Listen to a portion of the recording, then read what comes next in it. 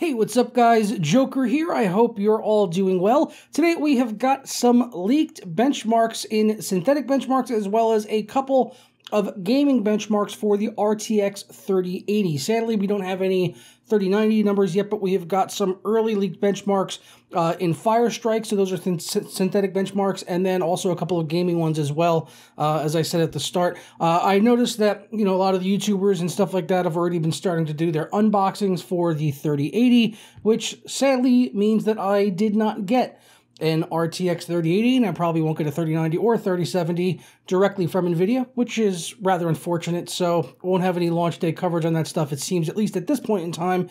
And according to this article, the reviews are meant to be coming out on Monday for the 3080, so only just after this weekend. I guess that's when we should be seeing the benchmarks coming out. I have had some words in with add-in board partners, and things are looking very promising there, but I don't think anyone's going to have add-in board card testing coming out like early next week alongside the Founders Edition. It seems those are going to be coming in the weeks after. So it looks like I am at least on the front lines of getting one of those cards as soon as they become available. So fingers crossed, very hopeful for that. Otherwise, I might have to go out and buy a Founders Edition card. So if you want to help with that, grab yourself maybe an RTX Spatula t-shirt, which is available in the Spreadshirt shop, which is linked down in the description below. Or maybe think about using one of the sponsors here on the channel, which helps keep the lights on and keep buying hardware for us to review here on Joker Productions. So without further ado, here's a sponsor spot. Did you just finish building a sweet gaming rig only to have this happen to you? Not to worry, because your CD Key has you covered with Windows 10 Pro licenses for under $18. And if you head over there right now, you could save 20% off with my code JPD20 at checkout. You'll receive your key within seconds, and then just click the start button and type activate to find the Windows activation screen, and all you gotta do then is paste your code in. For more info as well as that coupon code, be sure to check out the links down in the description below. And with that out of the way, let's get right into the 3080 numbers, shall we? These are over on videocards.com, who was able to actually cross-reference between a few different reviewers in terms of the gaming benchmarks to validate some of those numbers, and based on similar test systems using a 10900K and all of that. So trying to keep everything as even as possible to validate some of the testing. So that would stand to reason as to why there's only two gaming benchmarks here in this. But we'll start off with the synthetics, because those can actually be very telling just for raw GPU power and what these cards could actually be expected to do. Although, of course, when it comes to games, some games run different driver support and all of that. But with synthetics, we kind of just get a decent idea of the raw GPU performance. So it looks like we have the 3080 here, and it also lists along the testing on the 2080 Ti, 2080, 2070, and 2060 Super respectively. So we'll get a good idea of what this new $700 GPU from NVIDIA can do up against these cards. I'm honestly most interested in the 2080 Ti as a personal owner of one, but also the 2080 Super, although I guess this is technically replacing the 2080 or the 2080 Super in terms of its price, but with it actually seeming to be a fair bit faster than the 2080 Ti, I'm really interested in those numbers, considering it's almost half the price of what a 2080 Ti was just a week ago, or still now, I guess. So we can see here the 3080 on 3D Mark Firestrike, 1080p, 1440, and 4K was tested. At 4K, we see the biggest gain in performance here at 10,862 versus the 2080 Ti at 8,010, and the 2080 Super at 6,669. And all of these numbers are here. I'll have links to the sources down below. I'm not going to go read every single number in this, but really what we want to focus on here are the percentage gains. Now, as I said, in 4K we saw the largest performance gain over the 2080 Ti as well as the 2080 Super. So the 3080 obviously being at 100% performance, it was 26% faster than the 2080 Ti. So that's pretty good, considering this is, again, $700 versus what was last gen, a $1,200 graphics card. And then versus the 2080 Super, we're looking at almost 40% faster than the 2080 Super. So it would definitely, against a regular 2080, we're definitely looking at a little bit over 40% performance uplift, which for one generation is pretty damn good, and that's at 4K. At 1440, these numbers do get a little bit closer, and that's kind of telling as to why NVIDIA, during their big reveal and everything, where we also got the reveal of the RTX spatula, was so keen to focus on 4K performance. If you go back during that reveal by Jensen and look at all of the graphs that they showed off, everything was based on 4K gaming performance, because they knew that is where they would see the biggest performance gains with the higher memory bandwidth on GDDR6X.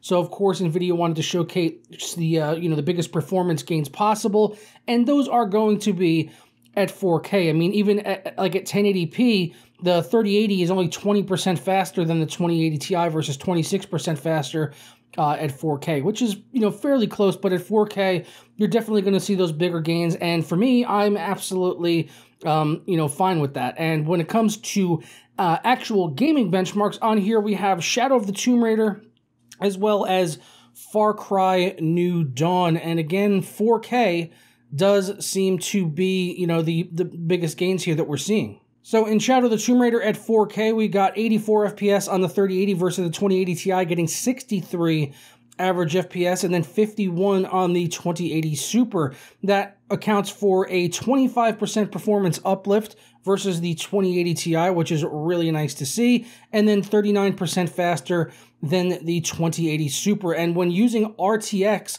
and DLSS, that does get closer here, as the 3080 was only 18% faster than the 2080 Ti, and then 30% faster than the 2080 Super. So yeah, the RTX stuff is definitely going to be a bit more taxing, and we're not seeing as much of a performance uplift when that stuff is enabled, which is something we're definitely going to have to do a lot more testing on to sort of determine, how much better these new cards are than Turing was, with RTX stuff enabled. This is only just one game here. We're definitely going to need to go ahead and test on more titles. And if I remember correctly, Shadow of the Tomb Raider was using ray traced shadows and then DLSS, which I'm not sure is DLSS 2.0, but I could be wrong on that, but I don't think that it is.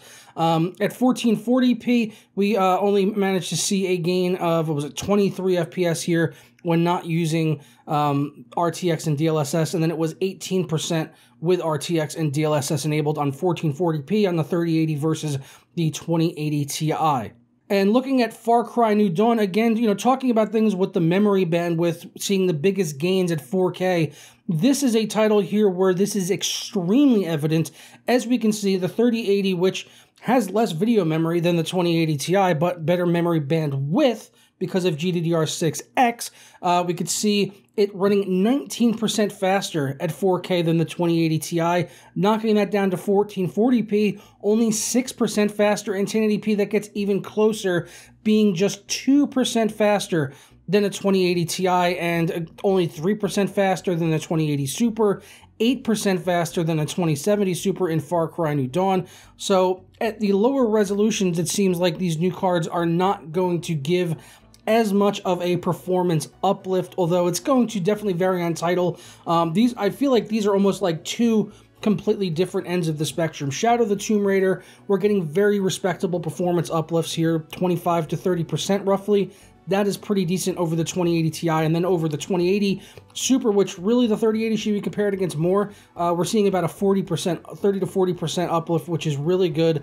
But then we have something like Far Cry New Dawn, where, 4K is really the only area we're seeing a, pretty respectable performance uplift there of 19% over the 2080 Ti, and then all the way down to 1080p, the performance uplift is virtually non-existent, even going all the way down to a 2080 Super or 2070 Super, very close to this new 3080 graphics card. So I feel like those are two different ends of the spectrum there, which is why we need to see way more games tested than just what we are seeing here, because I'm sure there's going to be several titles that fall maybe right in the middle. Maybe we'll see much bigger performance uplifts at 1080p, but I think those titles are going to be few and far between, as I think we'll be more likely to see a CPU bottleneck, even at 1080p, on the RTX 3080, as it's faster than a 2080 Ti apparently, and the 2080 Ti in a lot of titles, unless it's really like pushing anti-aliasing or RTX features, complete overkill for when it comes to 1080p, and it gets bottlenecked very often by the CPU, and